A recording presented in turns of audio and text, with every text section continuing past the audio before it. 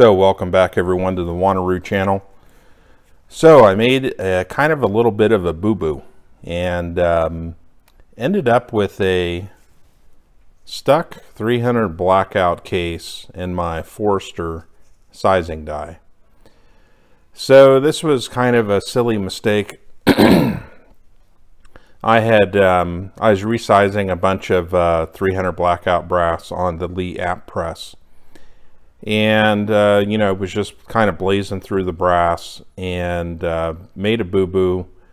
I can't remember what exactly happened, but a case popped out, or there was a problem with the feed mechanism.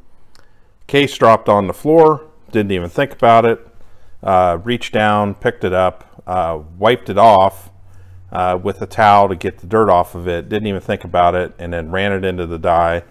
And as soon as I put it into the die, I knew I had made a mistake because, of course, I had wiped the lube off. So there again, a lot of times we just have to kind of watch what we're doing because, you know, stupid things like that can happen. So I weighed up, you know, sending it back to Forster and all that for like 10 bucks plus shipping both ways. They'll remove the case for you, and they will go ahead and polish the die and all that stuff.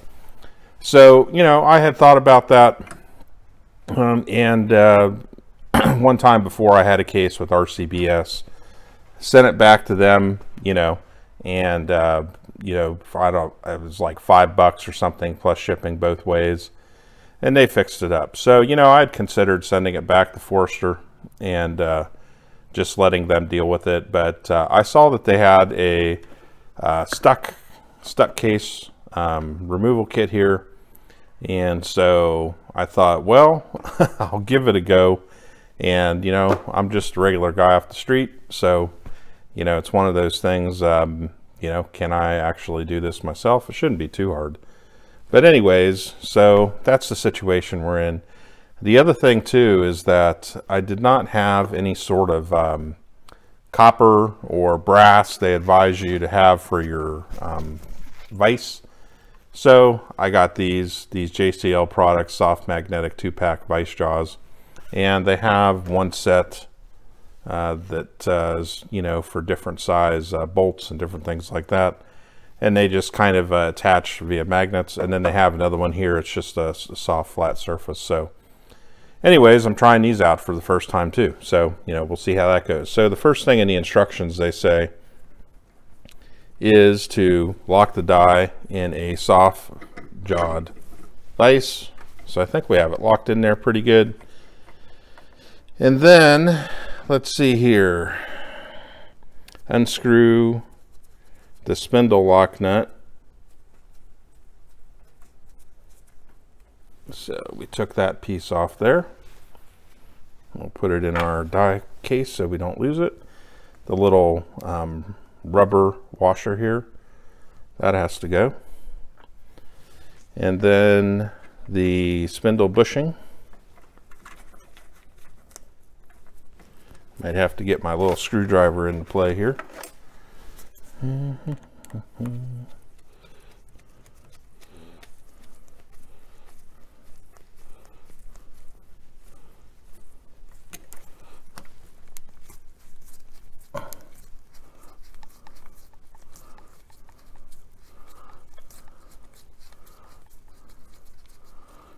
Okay. All right. So now we got the, looks like the spindle bushing. So we got that removed. All right. And then next thing is, it says to place the protective washer on the, let's see here, on top of the die body. So they send you a washer with the kit. And also with the kit here, basically it comes with 2 different hex nuts, and it also comes with these rods to bang out your case at the end here. Okay, so we put our washer on top. Now we need to select the correct hex nut for the sizing die. I think this one here is going to be it, right? Let's see here. Okay, so we're back again. So I cut out some of the fiddle farting that I had to do, but basically to get this this hex nut on there, it says to put a little drop of oil on the threads, and that was fine, but had to kind of work it a little bit with a small screwdriver, and then with my fingers to try to get it going, to get it tightened down. So, you know, it wasn't going on like super easy. So had to back it out one time and then go again. And anyways, so managed to get it to where we brought it down to now we're nice and snug. We have that protective washer there. We put some oil on the threads and we managed to get it in place. So we should be all set to go. So now the next part of this is we got to get that spindle out of there. So it says you can use a wrench. So we're just going to keep working it until we get it out of there. I'm living it in room here, so with the camera and all that stuff, so I can't really go 360 here. Let me turn this other auxiliary light on too. So a little bit slower. Let's tighten that up a little bit there.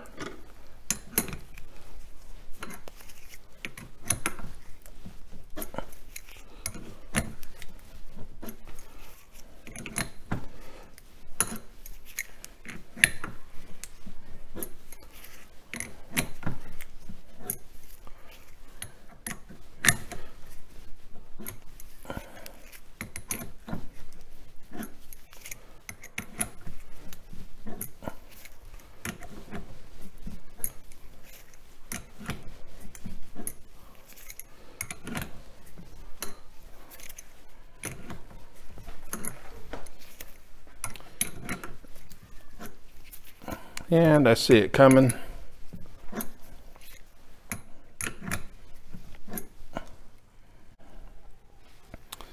All right, so that was going to take all day, so went ahead and cleared everything out of the way. And we're just going to keep working it here. Looks like something's come loose, and boom. Looks like we are done. Success. Got it out. Okay, so that wasn't too bad. All right, so we got the whole expander ball out and the spindle. Now we got to get that case out of there. So we got our rod. Let's see, where'd my hammer go?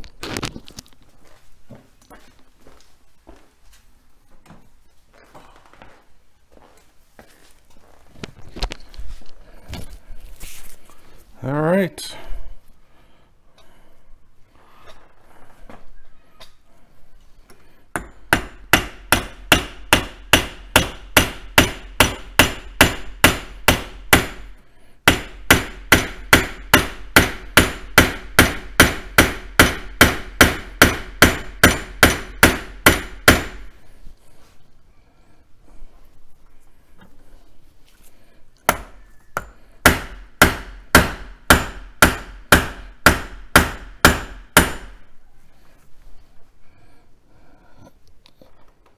Is it even budging? Oh, let's see.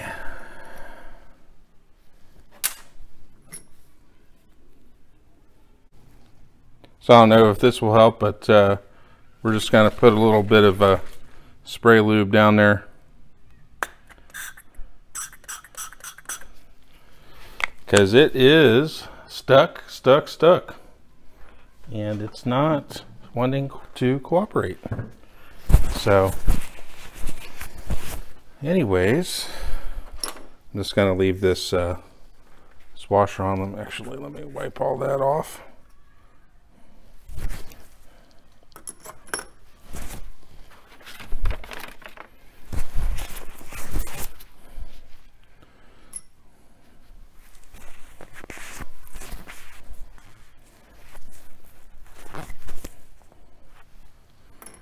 All right.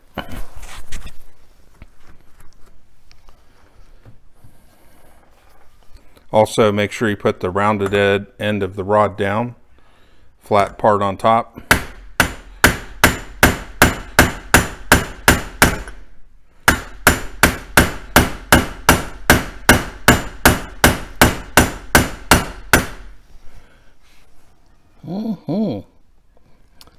Is it budging?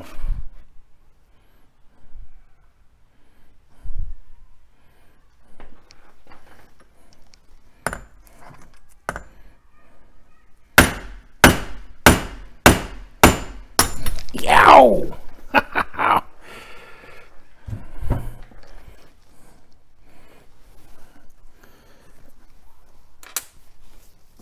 Oh, baby, there we go.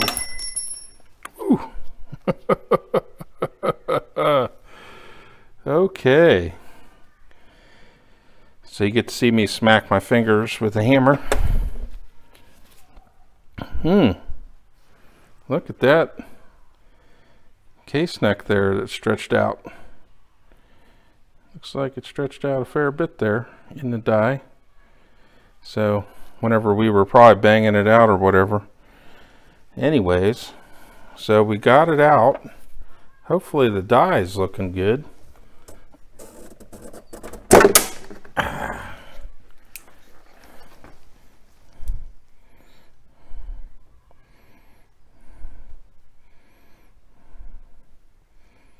So anyways, we'll get in there. We'll give it a nice little clean later on. Hopefully there's no damage or issues. I see like a little ring of debris up there.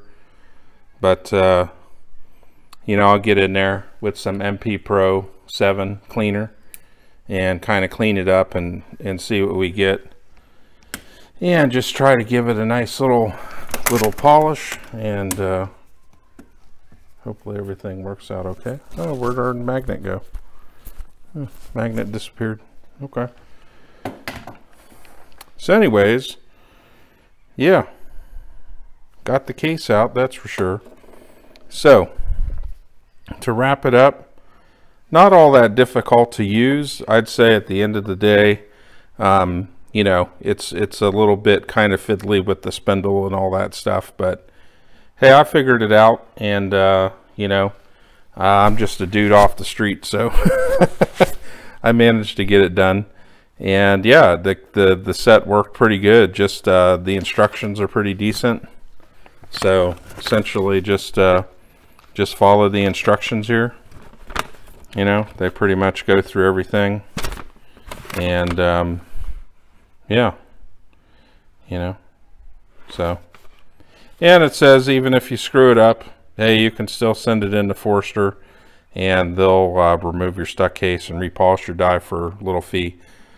And also if you need spare parts or whatever. So, you know, Forster, they have their crap together. And, yeah, I'm real happy with their stuff. And, you know, everything always has decent instructions and good quality and all that. So, you know, great stuff there. So, to wrap it up, 2 thumbs up. 1 thumb a little banged up. Kind of. If I can get it up. So, you know, that's my goof, but when that case decided to pop out of there, it sure did. So anyways, thanks for watching, y'all, and any questions or comments, leave them below. We got a lot more in terms of what we're going to be doing coming down the road, so lots of different videos. So don't be surprised, there could be a lot of different things that we're going to be doing. So yeah, hope you all enjoy it, and have a good one.